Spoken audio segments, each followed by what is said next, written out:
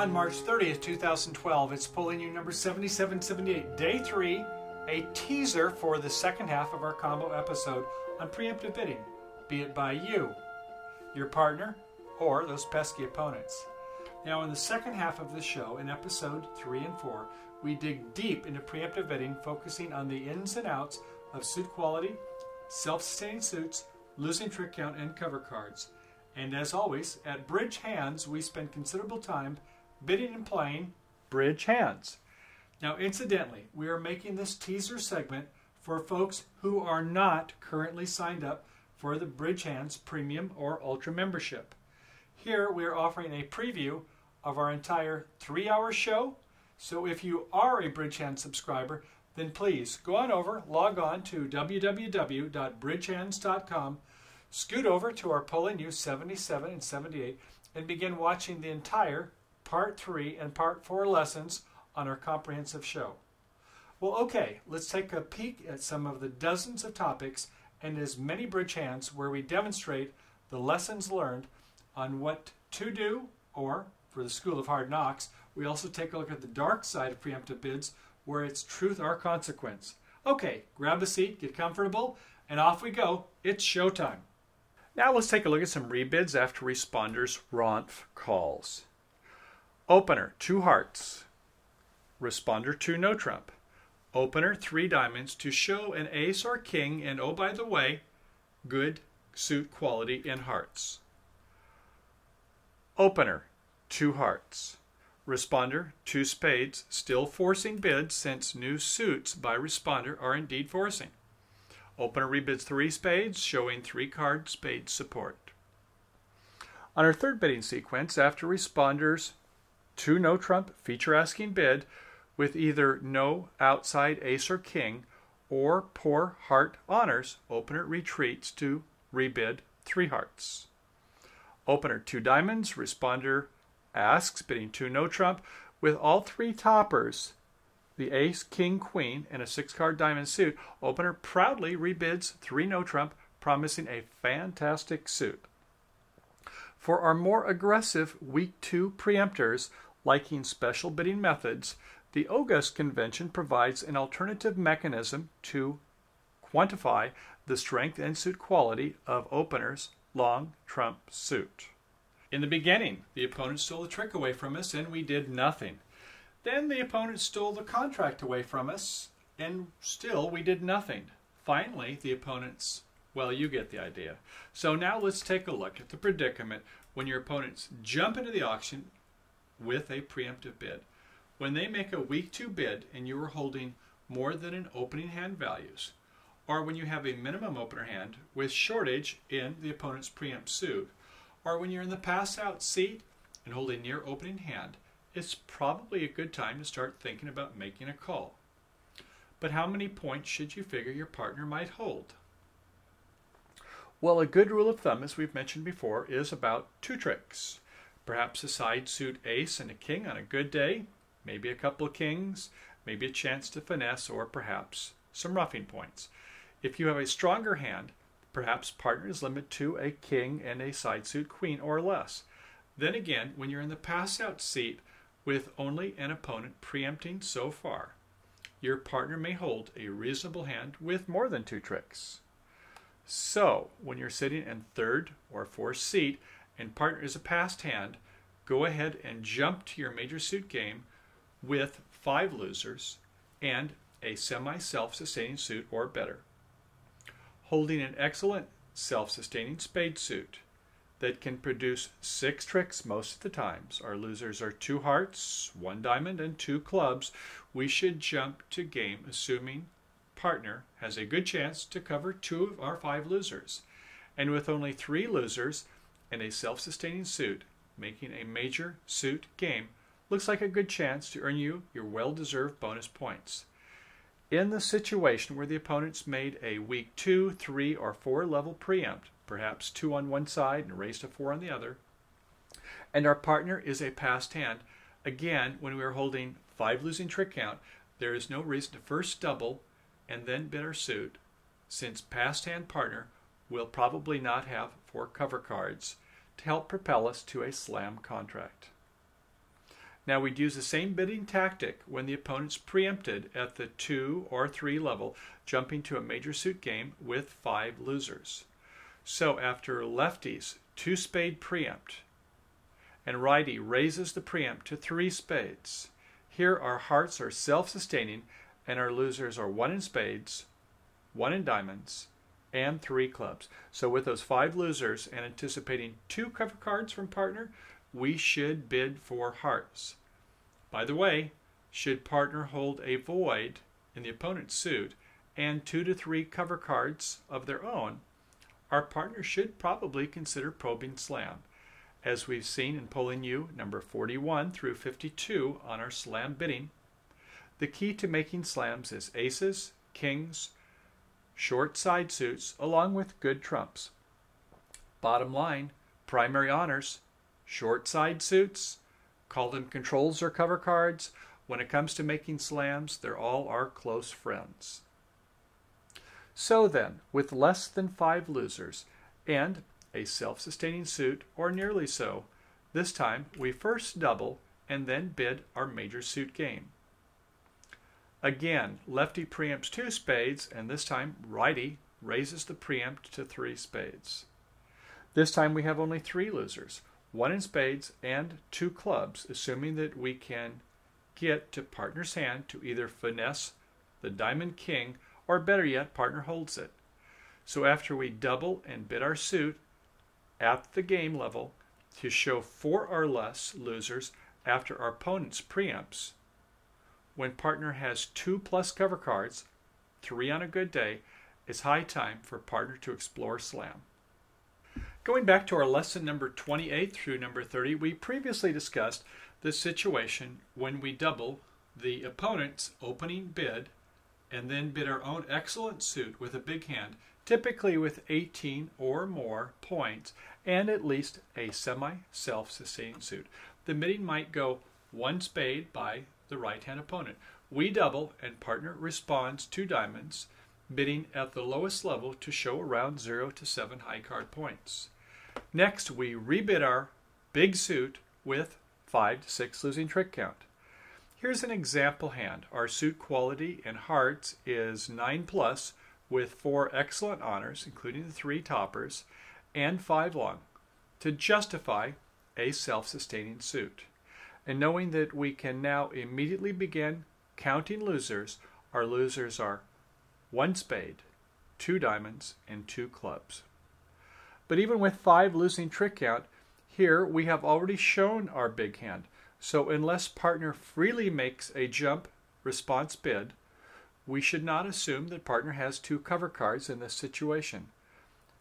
Perhaps partner does have 5 to 7 points, but then again, partner might truly hold a bust hand.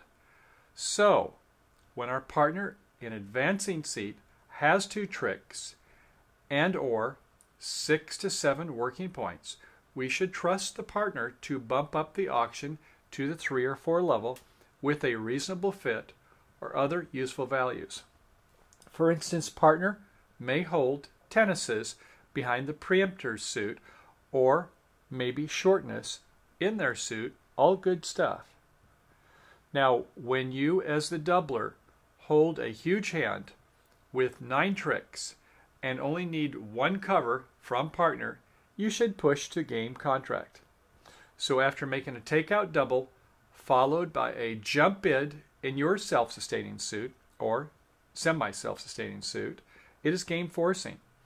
Also, your takeout double followed by a Q bid in the opponent's suit is also game forcing, perhaps suggesting a 5 plus or longer card minor suit. Okay, now let's divert ourselves for a moment, taking a look at the rule of 23, competitive bidding at the 3 level. Now, competitive auctions can be a double-edged sword. Exciting, yes, yet perplexing on how high to bid, particularly when it comes to the 3 level. As the classic bridge cliche goes, the odd bidding levels generally belong to the opponents.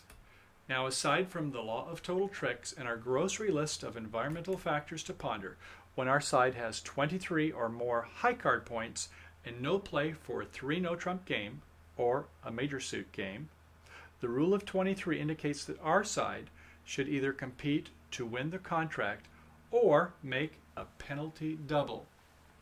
Now, on a lively bidding scenario where we don't particularly have a fit with our partner and the opponents are bidding all the way up to the 3 level without them having a big fit, you cannot help but wonder why everyone is bidding so high. It almost makes you want to recheck the backside of your cards to make sure you're not playing 13 cards from another deck. Now, partner opens 1 diamond, right-hand opponent overcalls 1 heart, and we bid 2 clubs. Now, at this point, partner should have 12 points or more, and our 5 and dime bid promises 10 points or more and 5 clubs. Okay, that's close enough to 23 points. So unless we have a big fit with partner, in which case our suit honors might not pull their full weight. Otherwise, if we don't have a big fit with partner, it looks like we have half of the points in the game, more than that, and we want to compete. So, the bidding proceeds with our left-hand opponent responding 2 hearts and our partner making a responsive double at this point, showing 4 spades. Lacking spade support, the bidding comes around to us, but we hold a nice 6 club suit. We can go ahead and rebid 3 clubs. In the pass-out seat, the auction goes around to right-hand opponent, rebidding 3 hearts, wanting to vigorously compete in this auction. So when the opponents are bidding at the 3 level and we have 23 points, or perhaps a point or so less, but we lack a good fit with partner, then a double by our side is definitely for penalty. Incidentally, if partner opened at the 1 level and you bid a new suit at the 2 level, if the opponent intervenes making a 2-level call or higher in the so-called sandwich seat, a double by our partner is making a penalty double in this situation as well. On our next hand, hand number 7A, West will be the dealer. West has a 7-2-2-2. In hearts, King, Queen, Jack, 10, 7 times. Great suit. That is 6 high and 3 distribution points. In clubs, 2 small. Diamonds, 2 small. And spades, 2 small. So let's take a look at our suit quality and see if we can use losing trick count. In hearts, King, Queen, Jack, 10. That's 4 honors. And 7 long. 7 4 is 11, even more than 10. Definitely a self-sustaining suit, isn't it? So we can take a look at our losing trick count. Well, we have 3 losers in each of the other suits, 2, 4, 6, and 1 missing the ace of hearts. That's 7. So no, we certainly wouldn't want to open a 7-loser trick count with this type of a configuration. So we'll preempt 3 hearts. Over to the north hand, it's a 5-3-3-2. In hearts, 9-8-7, no good. That's the opponent's suit. In clubs, Queen 10 5 times, a little bit. 2 small diamonds and Jack third of spades. We don't like Jack third suits. No help. We're definitely going to pass. Over to the east hand, another 5-3-3-2. In diamonds, King, Queen 5 times, touching on us. We like that.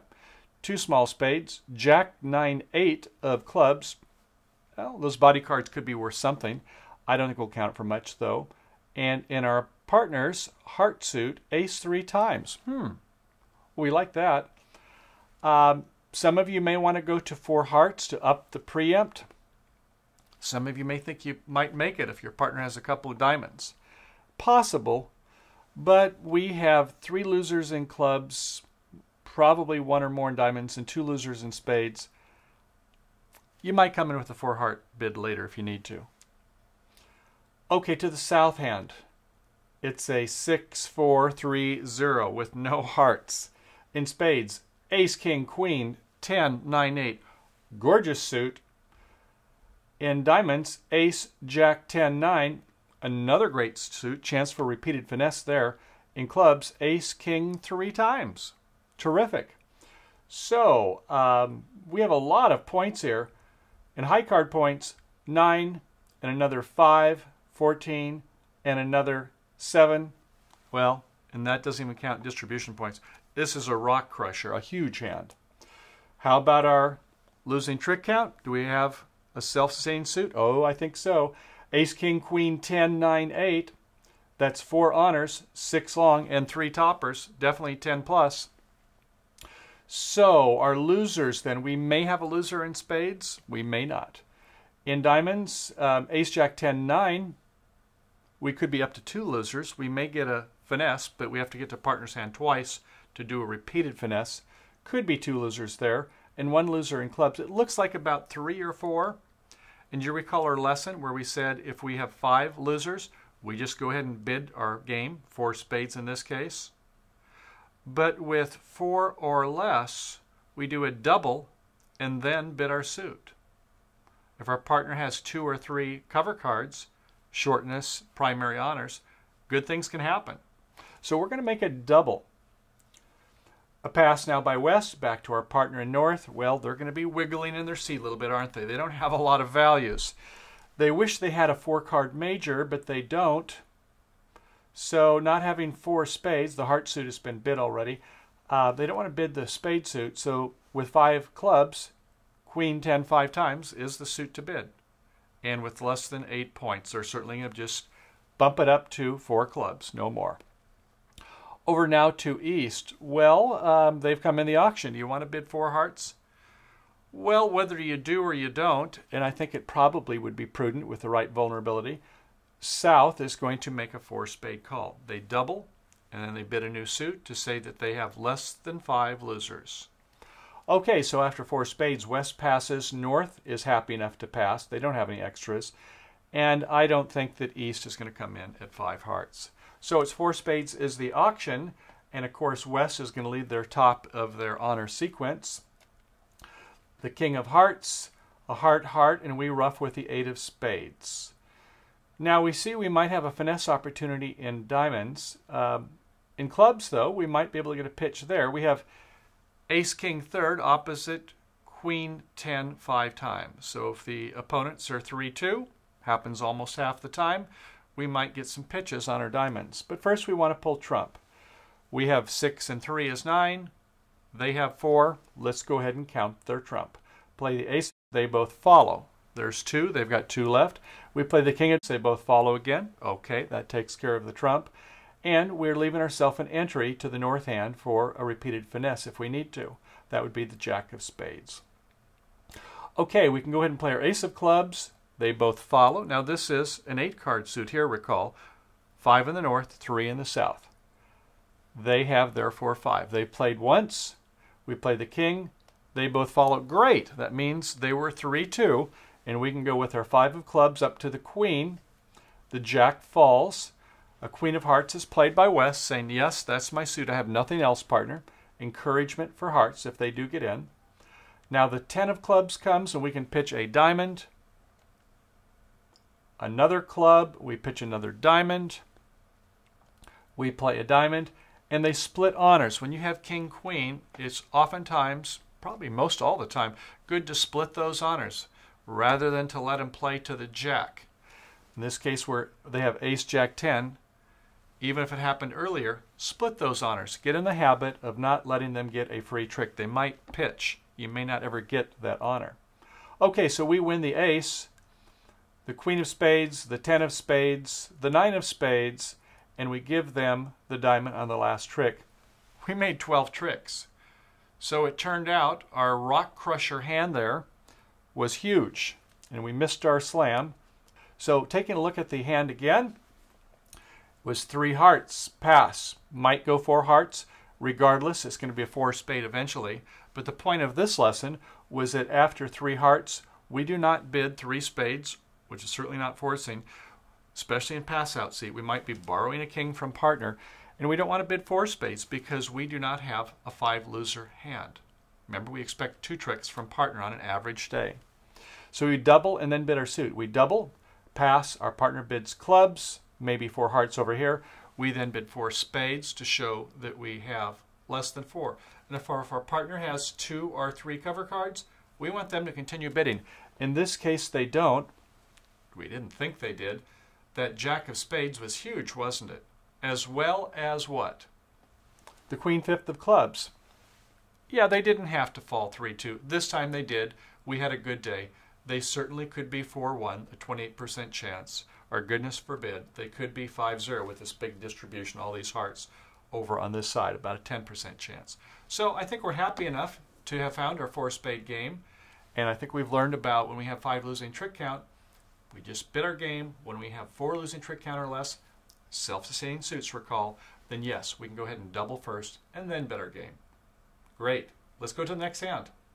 Okay, and our third in the sequence, hand 7B, it's actually the same hands as we had before. Same dealer also. Let's see how this one turns out. Once again, that was 3 hearts by West, a pass by North. In this case, our East decides to go to 4 hearts. South, well, you recall we had this huge hand with a void in hearts, so we plan on doubling first and then bidding our suit, a double. A pass by West. In North, West has little values and decides that they want to pass. Oops, a partnership misunderstanding. South would have bid 4 spades had they thought that North would think it was a penalty double. Now, some of you want to play at the 4 heart level that it's a cooperative, an optional. Partner, do something intelligent. Partner, if something goes wrong, assure. No, we don't want to do that to partner. We do want to have partnership agreements, though. So in this situation, North, you should be probably making a bid. Most people, I think, would say that, or at least it's optional. And with little values, I think we should struggle for a bid. It would have to be 5 clubs. Not an easy bid to make, is it? So have your partnership agreements in this auction is the point. At any rate, they passed, and the auction passed out. So now what? Well, they're defending, and it's up to North to lead. I hope that North and South, you didn't make facial gestures towards each other. We're not allowed to have unauthorized information by gestures, hesitations, mannerisms, or the like. So we'll just play our 4th best club, the 3 of clubs. The dummy comes down, which is over in the East hand this time. We in South win it with the king, the lowest of our touching honors. We look at the dummy, we make our plan, we try to relax, get a breath of fresh air, don't think about missing the 4 spades, that's behind us. We can only look forward at this point. Focus. Okay, the king of clubs we've won. We see that our partner has played low, the 4th best. Looks like it's bottom of something, so I'm expecting them to have the queen.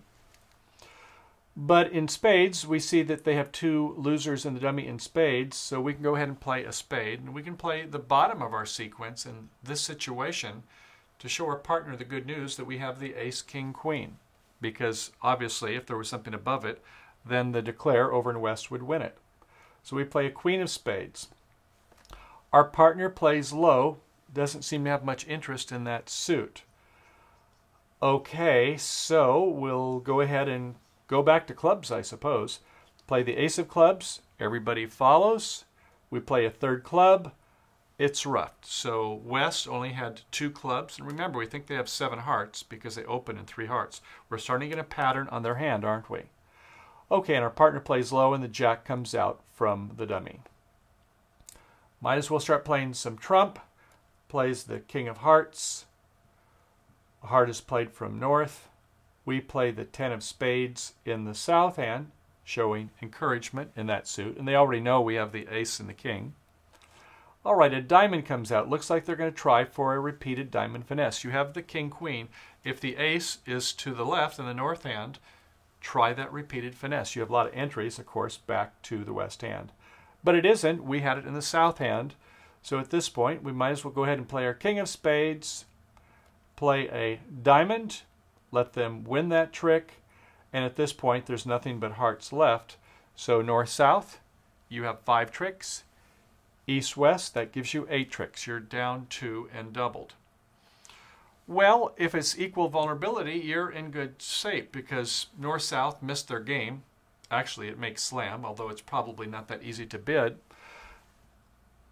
It depends all on the vulnerability, doesn't it? If it's East-West is vulnerable, that's 200, 500.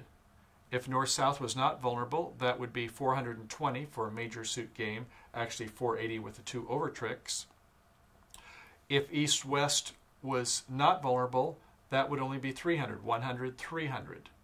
North-South missed their game, which would be 480 or 680. So it depends on the vulnerability here, doesn't it? Now, some of you may be contract rubber bridge players. Fine. The same general theory applies. If you can get a game, that helps to propel you to your 500 or 700 rubber. So although duplicate players score differently for each hand played, the concept really works. If you were to win the first game in a series in contract rubber bridge, then you're already halfway to your rubber, your 700 rubber. And the chances for the opponents to get the next 2 games is what? Not 1 and 2, it's 1 and 4. So it's worth quite a few points, regardless of the form of scoring. And thanks for dropping by. We hope you enjoyed taking a peek at the second half of our continuing lesson on preemptive bidding. Yes, lest the truth be known, there are many twists and turns to consider before making an indiscriminate preemptive call. Of course, it all begins with sound hand evaluation, then knowing the subtleties of suit quality, losing trick count, cover cards. When you use them, especially with week 2 bidding, will definitely improve your bidding accuracy. Then there's a situation when the opponents dare to make a week 2 or 3 level preempt themselves. Now, how dare they? On the other hand, knowing how to cope when they make a preempt makes earning a game contract all the sweeter. So if you would like to see the entire show for the second half of our Pulling You 77-78 combo issue on preempts, please join either our Premium or Ultra BridgeHands membership and tune in for over 3 hours alone on Intermediate Plus level concepts of Week 2 bidding. And be sure to check out the entire first half of this episode for another 3 hours and over 100 hours of BridgeHands lessons on a wide range of topics such as hand evaluation, bidding, and play. So until our next show, many thanks for tuning in to our BridgeHands Pulling You video, and happy bridge trails to you until we meet again. Bye now.